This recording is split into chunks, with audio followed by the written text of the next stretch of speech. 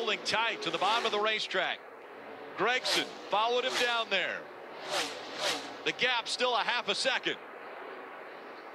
Gregson's been stronger into turn 3. But he needs to hang on to this track position that he's gaining. 3 laps to go.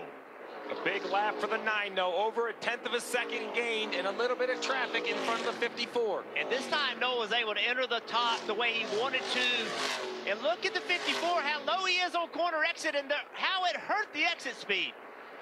He's caught the lap traffic. He dives down low. And now, 2 car lengths separate them.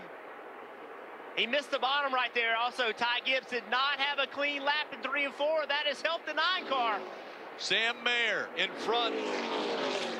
And Sam goes way up the racetrack, trying to stay out of the way of this championship battle. Sam fighting back on the outside now, not giving Ty Gibbs that line. And here comes Gragson through 3 and 4. It is 1 lap to go, presented by Credit One Bank. What will Gragson do if he's able to get to him? Can Gibbs stay in front? The lap traffic once again coming into play.